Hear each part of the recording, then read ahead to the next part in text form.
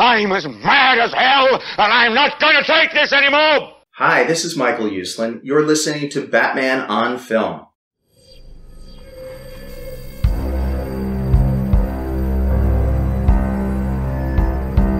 I'm vengeance. I have given a name to my pain.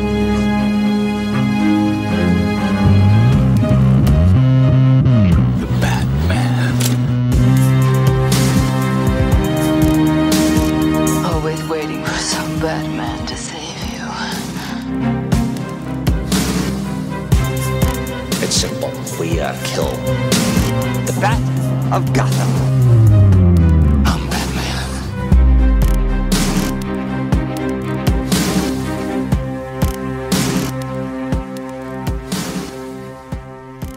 Welcome to the Social Hour, a Batman on Film podcast, batman-on-film.com. This is episode number 158.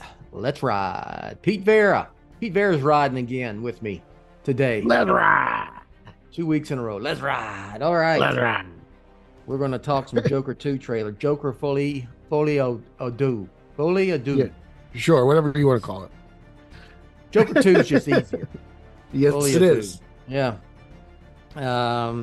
Trailer dropped last night actually, at about 8:30 my time, 9:30 your time. And we got that teaser, right? Was it a teaser? Yeah, the teaser was it was early in the day. I get teasers for trailers. Yeah, that's my favorite part of movies. Yeah. Usually it's they drop them around 11 a.m. Pacific or something, and then it's Justin and everybody on that side of the country have to wake up. They're 4 hours behind the rest of us.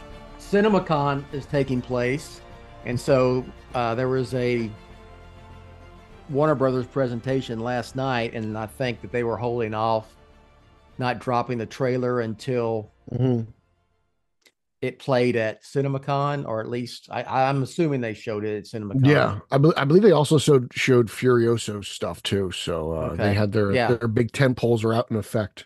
Yeah, and I think you had of course Todd Phillips for Joker 2, and you had they showed the logo for Superman, which we kind of seen kind of before, but this was like not that we actually saw the logo on the suit, but this was the logo. I'm not talking any Superman today. I've talked enough about Superman for a while. You don't want to get angry today? I don't want to get angry. I don't want to get on any tangents. All right. So I'm just going to skip right over that.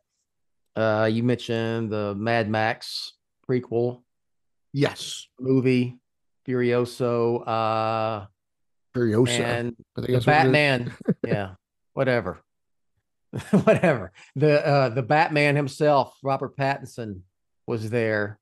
Oh, he was. I did not know that. Okay, cool. Yes, not about the Batman Part 2 or the Penguin, but which they wouldn't have the Penguin there because it's HBO or Max, whatever in the hell. Well, Pattinson was there. Remember when the internet thought he was getting fired? Yeah. I guess that's not happening.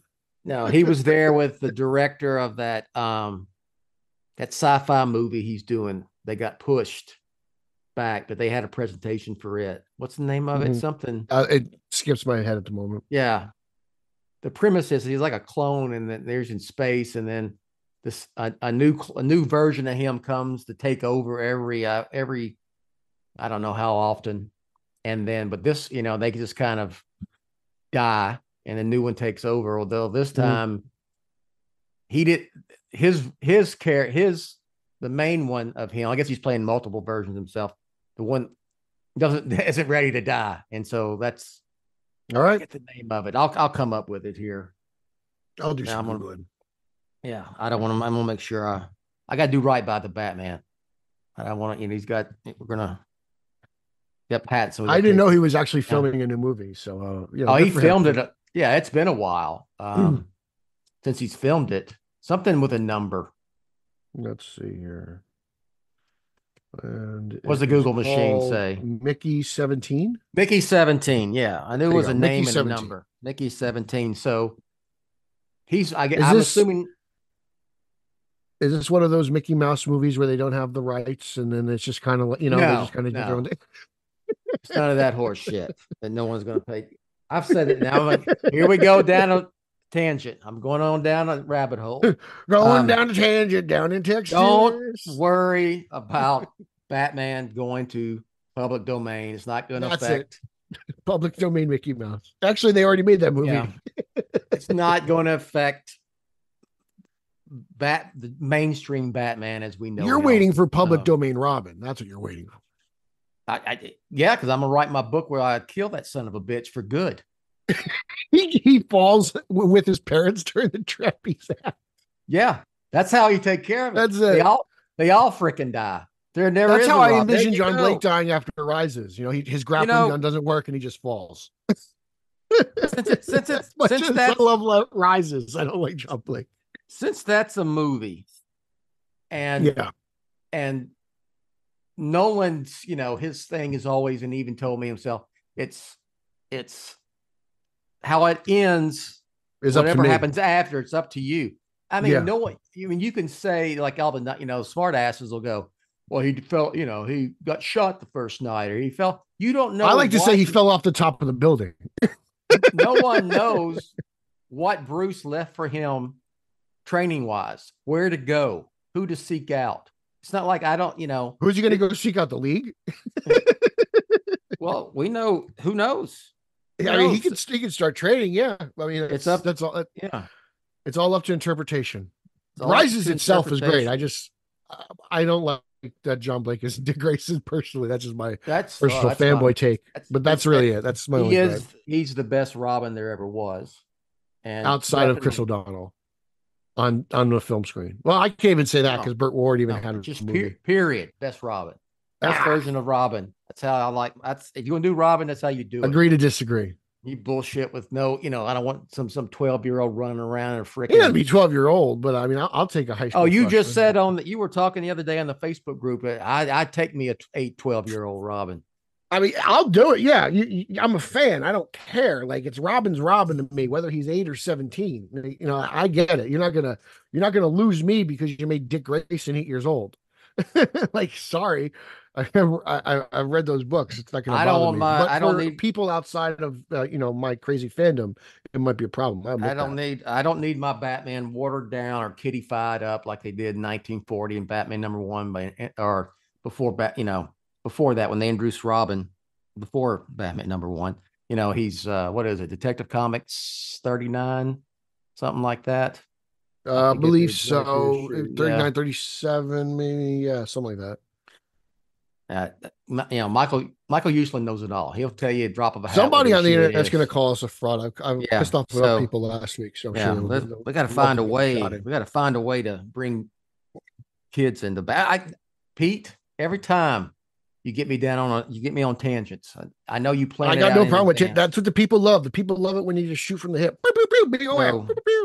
Speaking of interpretation, and how you interpret a movie. Mm-hmm. That's one of the great things about Joker, Todd Phillips' Joker, that I liked, is that it's just wide open to interpretation. Yeah, the whole movie. Let me ask you.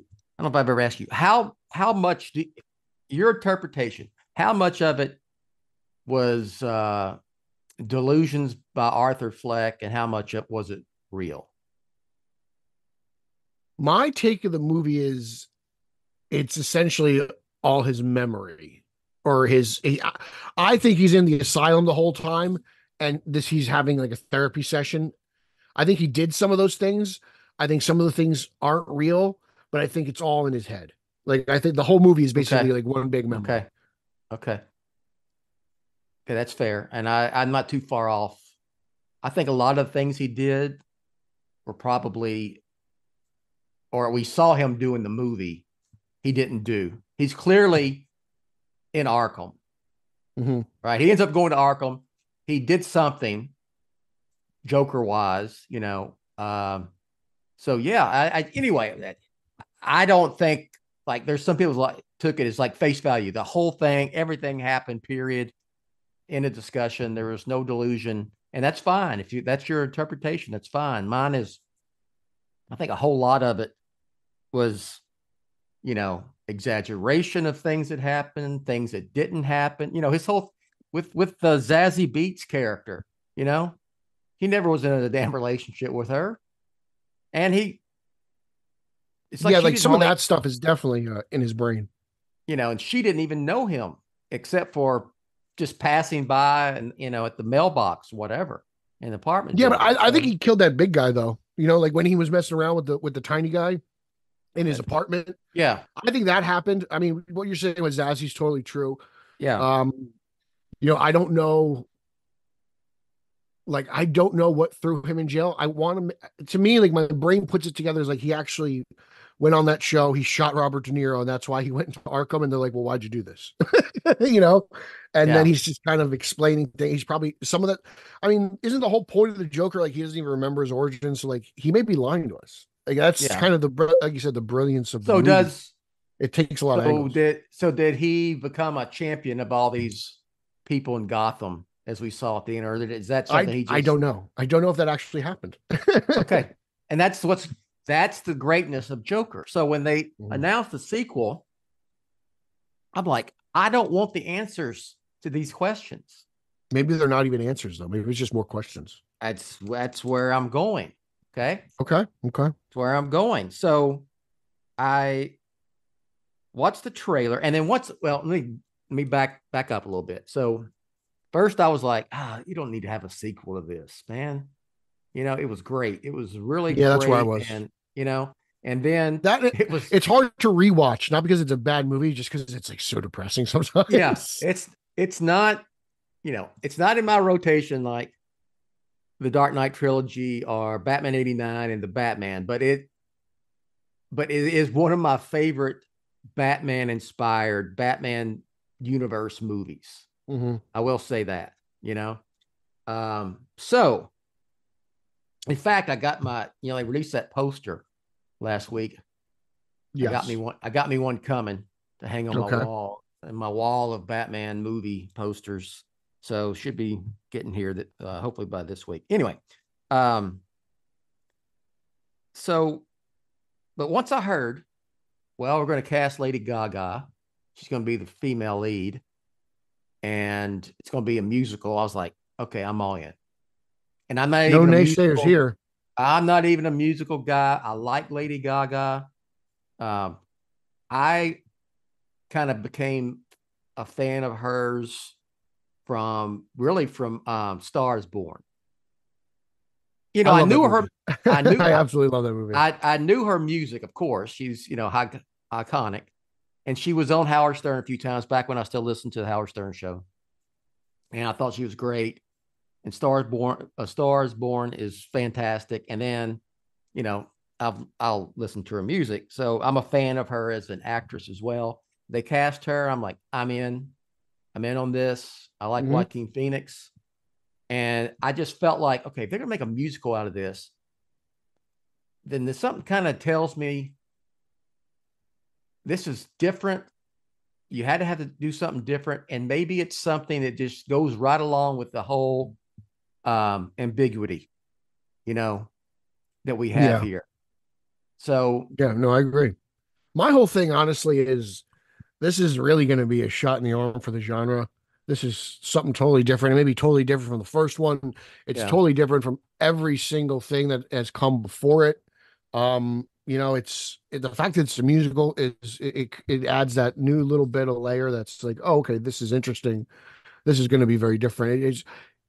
Todd Phillips really interests me because in a time where it seems like there's a lot of cookie cutting, he's really thinking outside the box. It seems like the Joker and the Batman are the only two characters really kind of standing on their own and not having a bunch of other, characters trying to support them.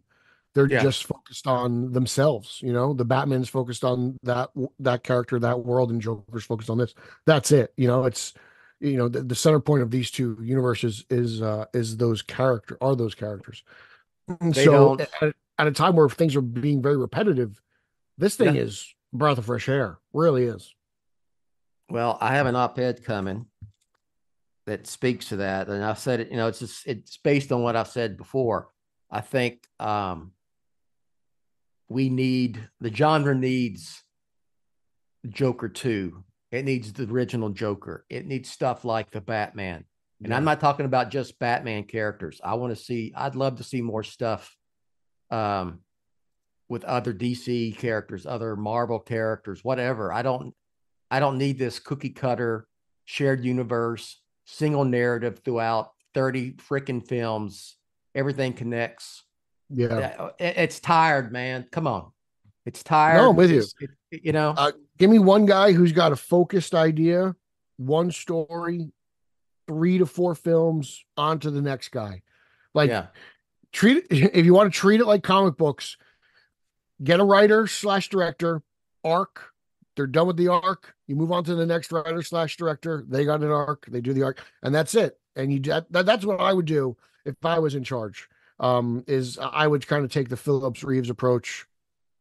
Story, arc, next person. That's just it. That's me. Kind of like what Christopher Nolan told him back a decade plus ago. Yeah, it's weird that that didn't turn out to be a crazy idea, did it? No, it didn't. He kind of predicted the future there. Yeah, and hey, there's other films that have came out, not recent, that I would put in that category of being different and more of a film than the cookie cutter shared universe popcorn type stuff. Logan is up there. The first Deadpool I put in that category as well. I think Deadpool 3 is going to be interesting because we've seen stuff before, multiverses, pulling in other characters, cameos of characters from film series long ago. Very curious to see what Deadpool does with the combination of Jackman and Reynolds and whether that can rejuvenate the genre, even though we've seen it before. So, it's an interesting time right now. There's a lot of opinions, a lot of influx within the industry itself. Is this the first Deadpool film that's MCU? Yes. Technically it'll be the first MCU X-Men film as well. With the inclusion of Wolverine. So there's a lot of a lot riding on it. Especially in the state of the MCU in general. Like the MCU is kind of and then that shaky ground.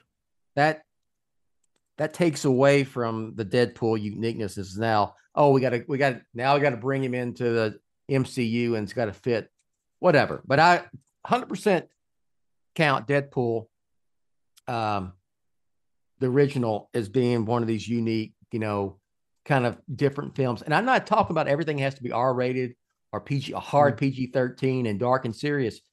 There's a way to do stuff unique that could be PG-13 and it's geared to a wider spread of audience. It doesn't have to be. I'm going to be honest, like even the whole shared universe thing, I know Warner Brothers DC wants it so badly, but like I'm fine with them doing it. I know they want to do it. That's okay. But my whole thing is just timing. I just think right now, I said it before, when we talk about Joker and Batman, be different. Just doing the MCU with DC characters is, I wouldn't attempt that right now personally, but that's what they're going to do. So I watched this trailer. I watched it a few times, believe it or not. And, my fears of it wiping away or, being a albatross on what I experienced watching Joker are gone. I firmly believe that ambiguous the viewer's interpretation will continue and throughout this film, and it will not affect the previous film at all. I'm already getting the vibe of like, okay, it's a whole thing in Arkham. And, are they? I wouldn't be surprised. Are they just are they imagine? She says, let's get out of here. Okay. There's no way that's Harley. Do they actually get out? Honestly, like for me, just for watching the trailer, it almost looked like Harley wasn't an inmate, but she was like part of like, I don't know, like a carolers group who came in to sing to the inmates. Maybe Arthur just sees her and then his imagination goes crazy. I don't know. That's a horrible fan theory. But like, I don't really know what the movie's about, but there's some scenes where you see them out in public. You see a lot of Harley out in public, but like, I'm kind of with you. I don't think that stuff's necessarily real. I think a lot of this is going to be fabricated in his brain. But I think a lot of the first movie was fabricated too. So like, I'm like, that's kind of what you expect. The Joker movies seem to be like the Shutter Island of comic book films, right? Yeah. Like, what's really going on here? Yeah. Like, like at times in Shutter Island, you think Leo's an actual detective. And then other times you're like, oh, he's the inmate. They're letting him play a game. Like, yeah, there's a little bit of that going on there here as well. I will say that just from watching the trailer, my take on Harley is that she's not a doctor. She's an inmate with him. And I don't think she's a doctor either. I talked about it last hour, but no, we don't think. And the whole shared madness. I think they're both inmates. I think they're both, in there for psychological, it's fully it's shared madness, shared craziness. So it could be a combination of her and him, both what their delusions are throughout, and we don't, What if it's actually all her? What if it's all from her point of view? Well, that's a nice little twist, right? Yeah, she sees him. He's kind of maybe the De Niro part's actually true. Maybe he actually shot De Niro on television, right? Just our and they just walk past each other in hallways. Our discussion about this trailer, this 2-minute and 20-second trailer, whatever it was, it speaks to the genre needing things like this, because I'm trying to analyze a 2-minute plus trailer and forming these theories, and I want to see what they do here. I want to see how, they teased us a little bit with the musical numbers, because we don't see.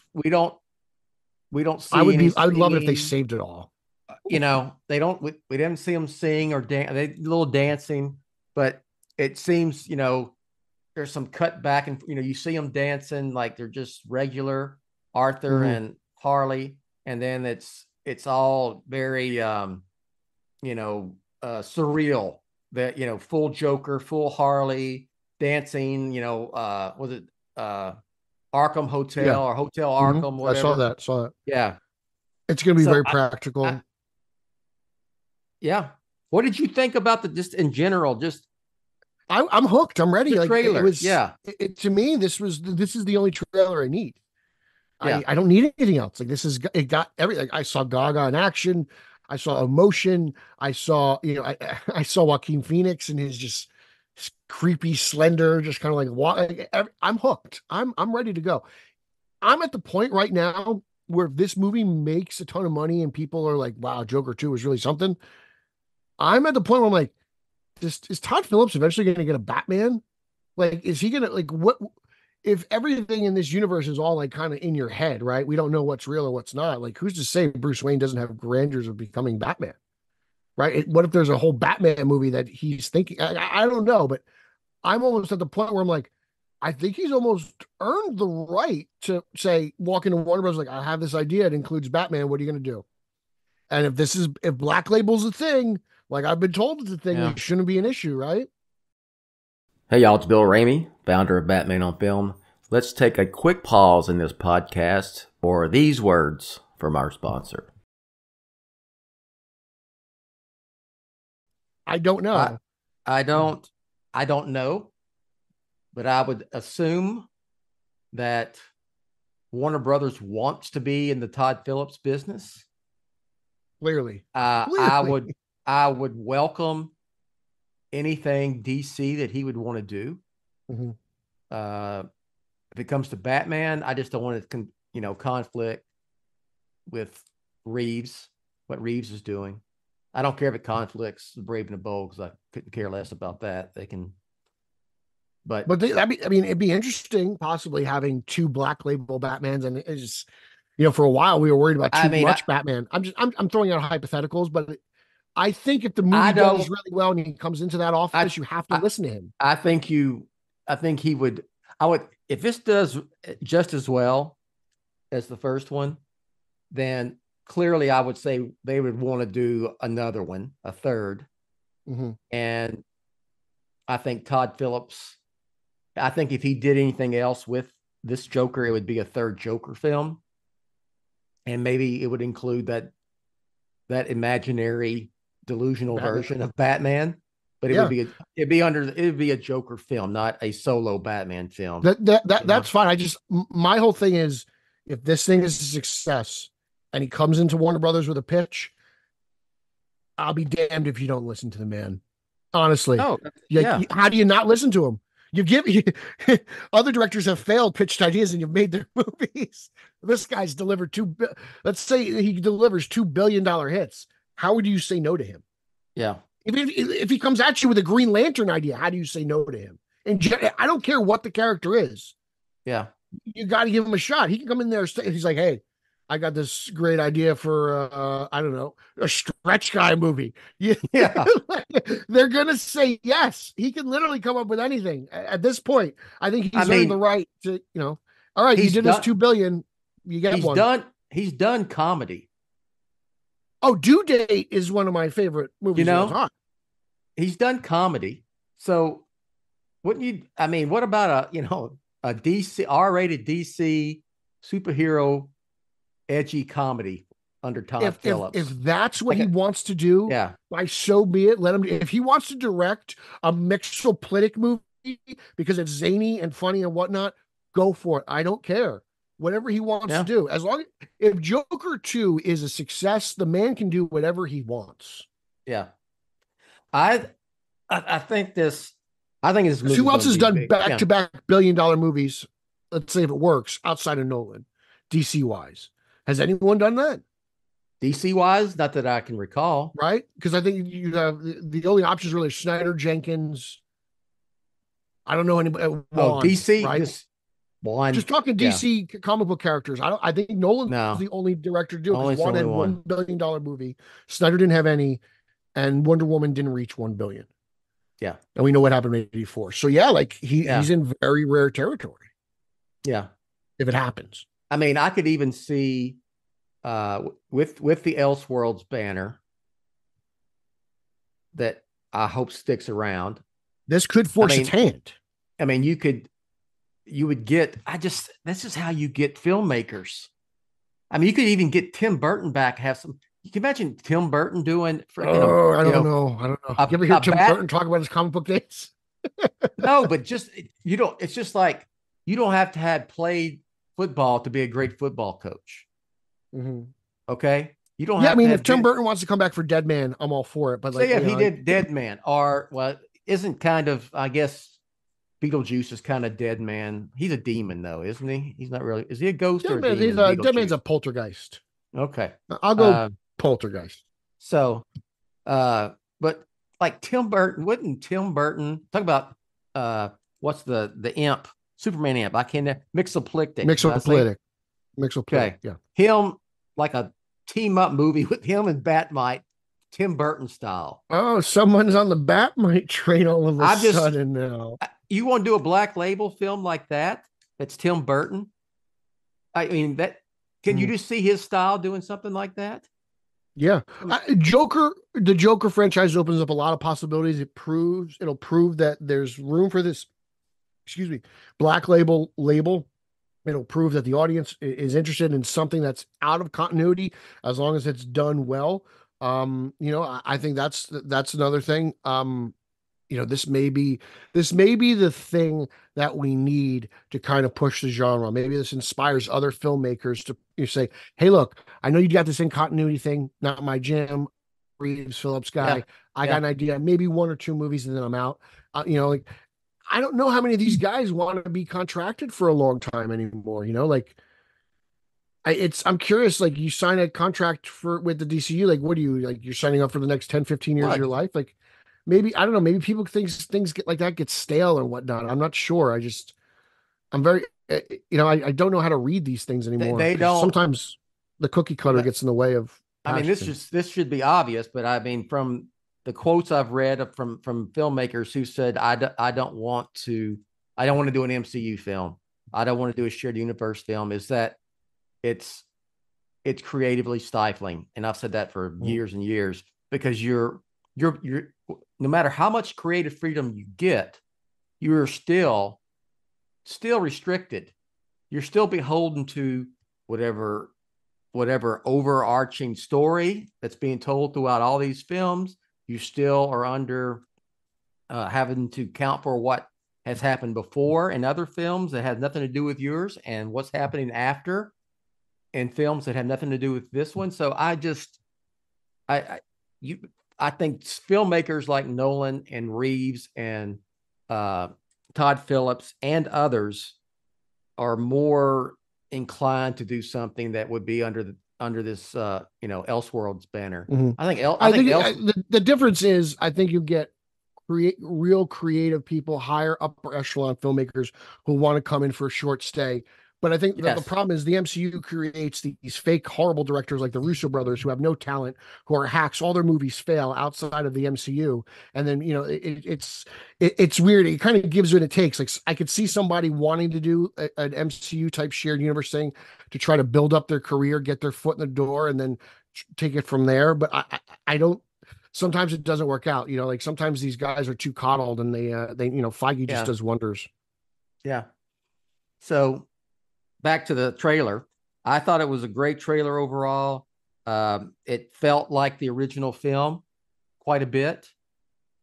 I'm always astonished how skinny Joaquin Phoenix looks and how much skinny he gets for this part, because you seem Who regularly was skinnier, Phoenix in this movie or Bale for, what was it, The Machinist? Bale. What was Bale at? Like 0% body fat? I mean, unlike LL Cool oh my, J? he was like, barely over 100 pounds. I don't know how he made it through that, to be honest. That's He almost killing yourself. He ate an apple a day. That was it. And then drank coffee. That was it. Black coffee, I imagine. Jeez. Sure. Damn. Yeah. That's He it. must have been so wired. Can you imagine? Can you imagine him being hangry and on coffee? Like, we've all heard the clip from Terminator 3. Yeah. Oh, man, Bale's a monster. So it was just, what the hell, McG? and he went from that to Batman Begins, and had to gain all that weight, and I'll never bigger.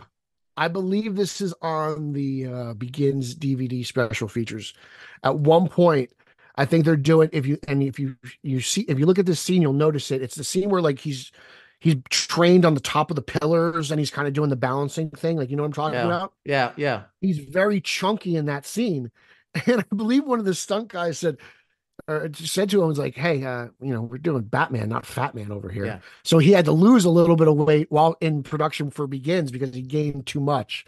But I think it works out for the movie, because that Bruce Wayne should be a little chunkier, I think, while he's training. Like, it just realism. Suck it, Kowalski.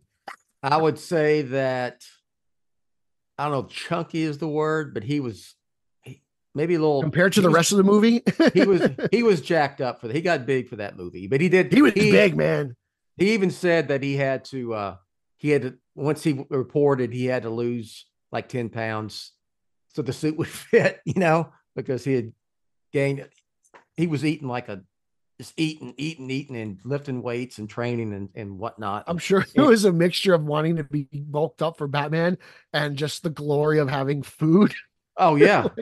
Can you imagine being stuck with just an apple for months on end? How long?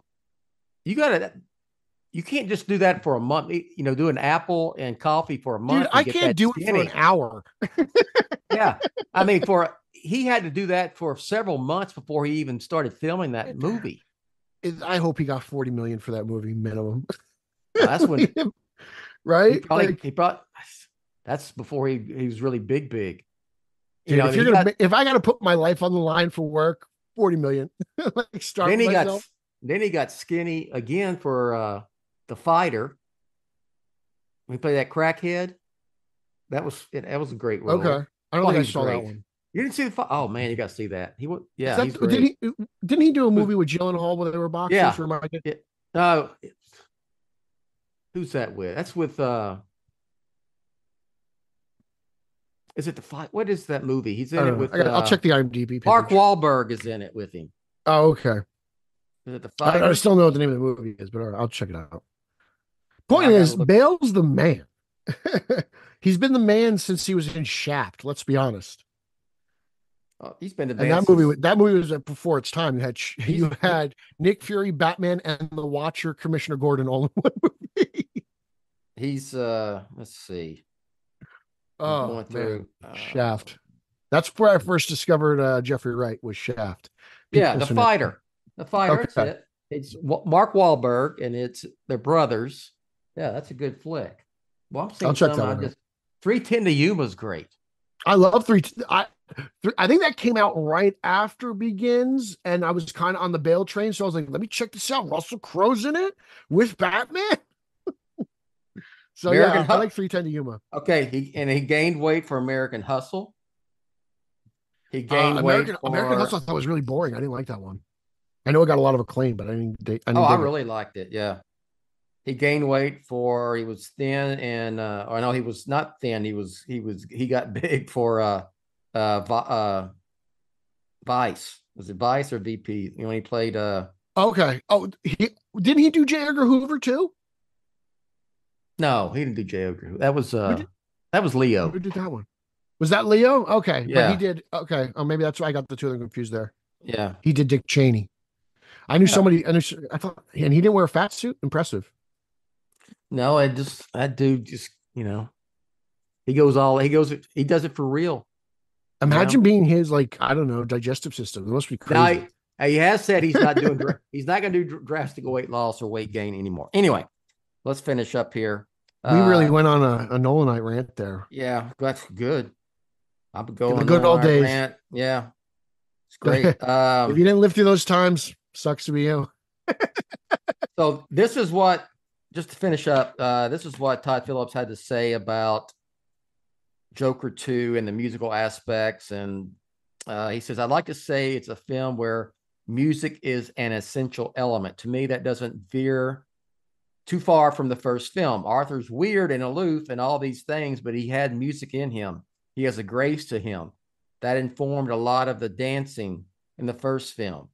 It didn't feel like that big of a step here. It's different, but I think it'll make sense when you see it. So that's I said sounds bingo. Like evolution. It's bingo. It's I think he was asked something about why is it a musical? Is it so much different in the first film? And he's saying, well, not really, because he's a nut job.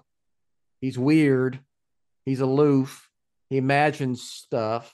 He had a whole he had like 2 dance numbers. Yeah. And he had that one in the bathroom and on the stairs. It makes sense because the music adds to me. It just adds to the surreal, is it delusional aspect of this whole thing? Do we know how much time has passed since the first movie? I do not. Okay. I wasn't sure if that was a thing. He looks exactly like he did. Yeah. It could take off right from where the last one left off. Yeah. I would imagine not too much time is gone in between. So, and that was from that quote goes to EW.com. They had a little article on his CinemaCon appearance, and he talks more about Lady Gaga as well. So you can check that out. You can go to Batman on Film, and I'll link to it from there. So yeah, I'm all in, and I'm like you. I don't need another trailer for this.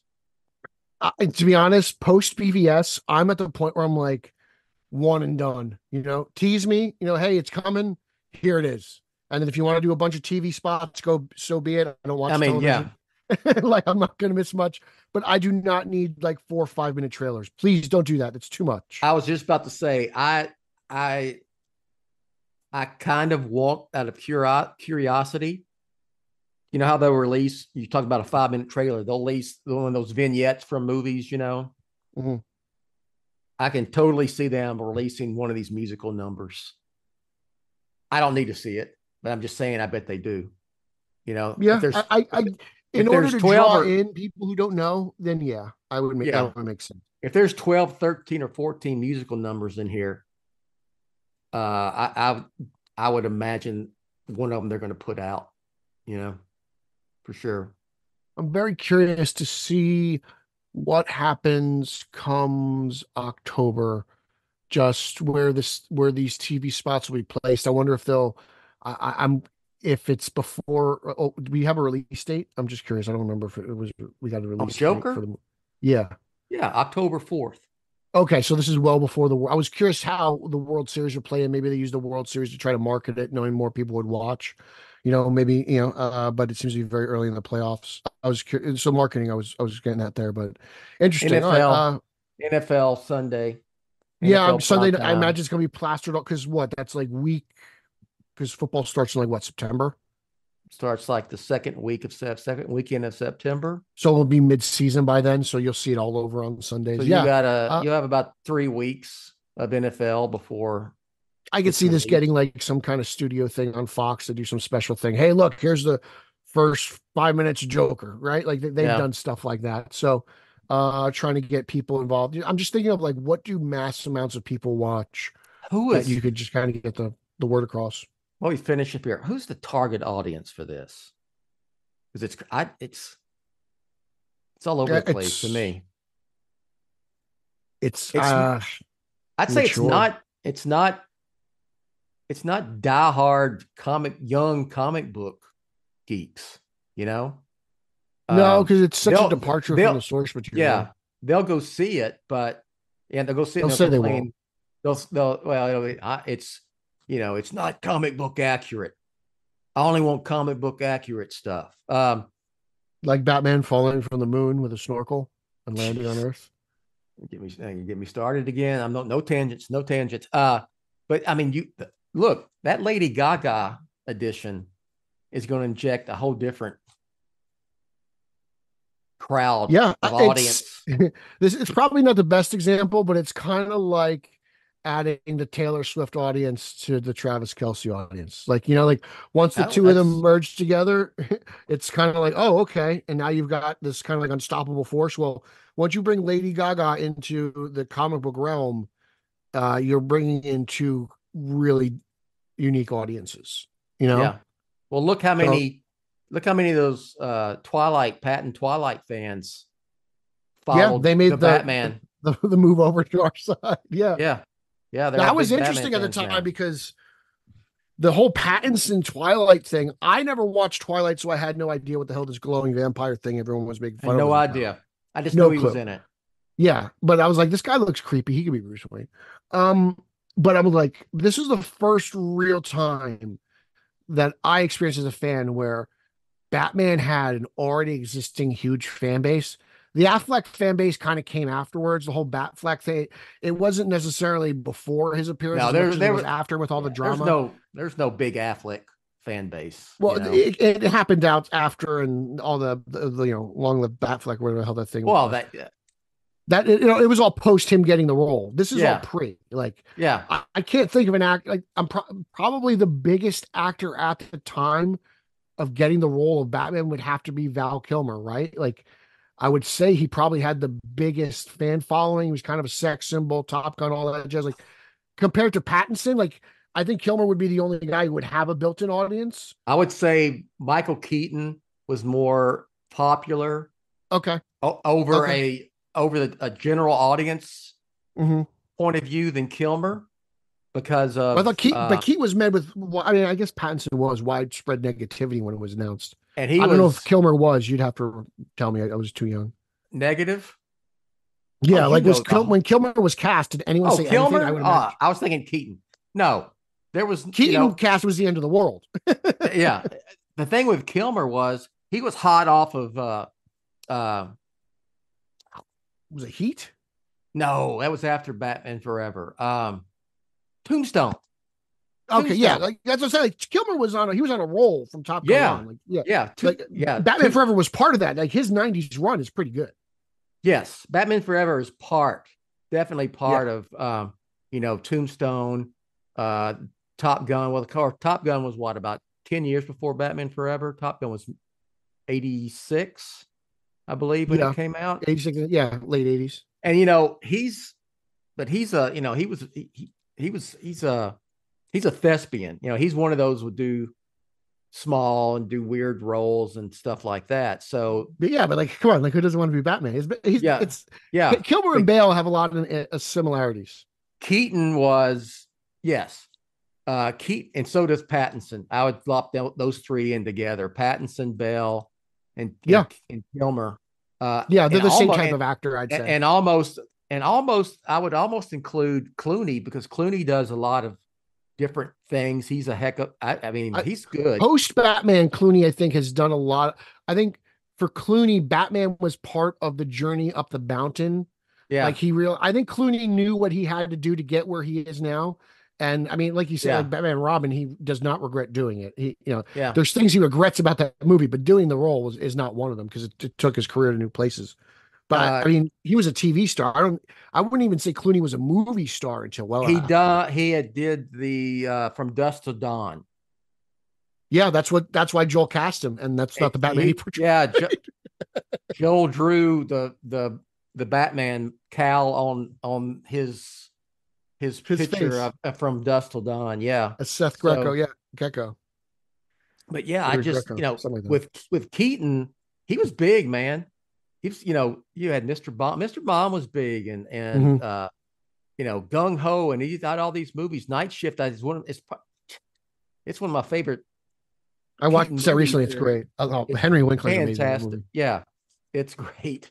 So, but he was big, Michael, and that was part of the reason why it was such an outrage is because people, he's a well-known comedian.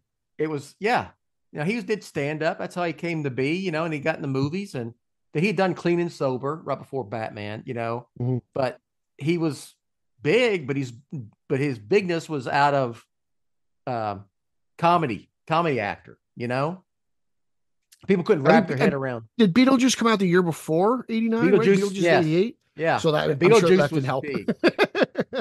And as good as that movie was, and as everybody loved it, I'm sure it didn't help. And it's not like he's not like Mr. Mom in Beetlejuice. That was a little. He's actually pretty creepy in Beetlejuice. Yes. Actually thinking about it, like, he kind of make a good Joker. He would. Beetlejuice is kind of jokery. There's a lot of Batman act. I'd say Bale, Keaton, Pattinson could also play the Joker. What about the internet's favorite, Willem Dafoe? He could. We always see the memes pop up of Willem as the Joker. Well, he was almost a Joker. He was considered at one time. He's a hell of an actor, Willem Dafoe. Great Green Goblin. Makes No Way Home the movie it is. Fantastic. He's great in The Lighthouse with Batman. It's all connected. He's in The Lighthouse with Robert Pattinson. See how it's all connected? Yeah. Hey, look, Shaft. I mentioned it earlier.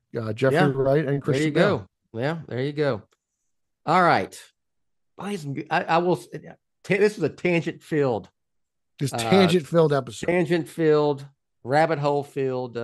Not really witty banter, but tangent-filled. There's been some really good actors who've played Batman. Adam West doesn't get enough credit for an actor. Like, he was a very good actor, well-respected actor. A good actor, but he's not an actor like Bale, who does all these different roles and, is a chameleon. But yes, Adam West was great. He's great. He was great for. We've been very fortunate. Batman. We have been. Yeah. But I'm talking like top-notch actors to get Pattinson, to get Keaton's a great actor. Keaton is really good. Val Kilmer is a great actor. And Affleck in BVS was brilliant. Like, he was the best part of that movie. Like, I got to give him credit. Brilliant. I wouldn't go that far.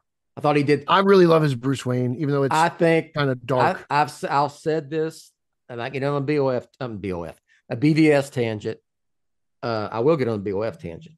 I'll tell you, I started BOF on a web TV back in 1998. Ever tell that story? Anyway, I thought it was Rachel who started, and you just tagged along. No.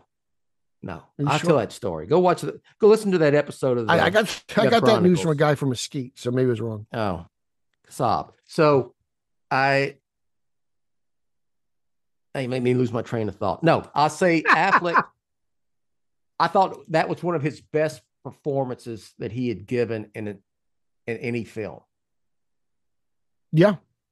It's definitely one of his best performances. Yeah. But I don't think he's not an actor. And I think he's a top-notch director. And I hope I see him go back to doing that stuff. But I think that he's not on the level of Pattinson and Bale and Kilmer or Keaton. Maybe I'll agree to that. Yeah, he's not as good of an actor. And that doesn't mean he's also not as bad of an actor as everyone says he is. I remember his casting was met with controversy as well. No, yes. People conveniently forget that. There was a big like the same people who like to hashtag their brains out. Yes. All right. That's going to do it for this tangent-filled social hour. I'm gonna let How's the weather? How's your weather? Here we go. It's been raining. It's been raining here. Got a little Texas heat up here on the East Coast. No, it's been raining, but other than that, the temperatures have been, it's been, 50s, low 60s in the morning, and it's barely gotten to 80s. Barely. I don't know if it's even gotten to 80s yet, maybe a couple times. I know what's coming, though. I know what's coming here very shortly. All right. Well, we got some beautiful weather. Wait till late June, July, August, then it's 3 months of hell. All right. I want you to plug. If you want to find me socially, if I haven't pissed you off already, you could find me on Twitter and Instagram at Pete Illustrated. I have 2 podcasts. I have a news-based podcast that covers all the fanboy news you could want. Straight Outta Gotham, straight_O_G on Twitter and Instagram. I do that with a champion of Long Island, Eric Holzman, who has just come back to the States after plowing the fields of the UK. Okay. You could also hold on. Hold HODE. Hold on.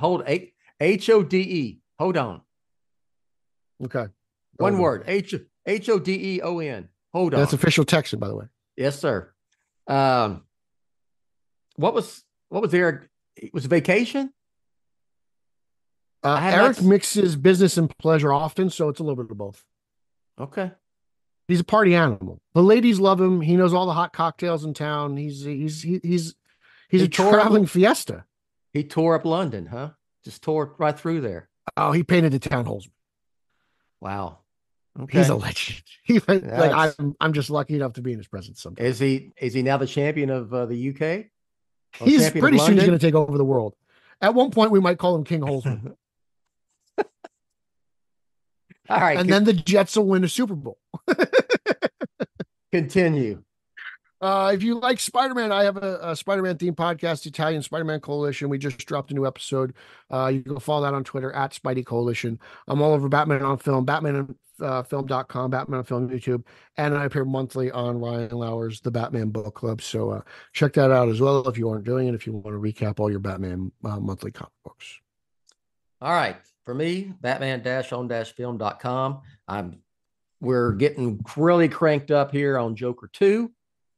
As far as our coverage is concerned, and we'll be doing that till it comes out in October. And lest we forget, the next chapter of the Batman saga will soon be upon us this fall with the Penguin. I'm leaning now post Joker. Joker's the 4th. I'm thinking you give it 2 weeks and then we get some Penguin. I think whatever it comes out, it'll start and finish before the end of 2024. It'll be done before the end of 2024. It will not bleed into 2025. I'll agree to that. I think that's a good take. 8 weeks. So we're done 8 weeks. So you got what? You got November, December for sure. But if you want to back it up a little bit, when you come out like very end of October. There's no way it goes there against New Year's. Yeah. So it'll be done before December. Like end of October. And then finish up in December before the first of the year. Yep. Sounds good. Curb just ended, so HBO needs a new show on Sundays. Let me ask you real quick before we go. Would you watch another trailer for the Penguin? Is it no, I wouldn't. No. Trailer, okay. No, not at this point. Okay. What if I would watch a TV spot only if I was watching a ball game and it popped up. What if they released one of those, 8 minutes from the first episode of the Penguin? You'll find it on Straight Outta Gotham, but I won't watch it. I'll just wait Okay. for the show. That's it. Okay. All right. If they released them all at one time, like Netflix, would you binge them all back to back times, all the way through eight episodes? I'd probably go until I fell asleep. Okay. Do you like where you can just binge, or do you prefer when they release stuff weekly? You have to wait.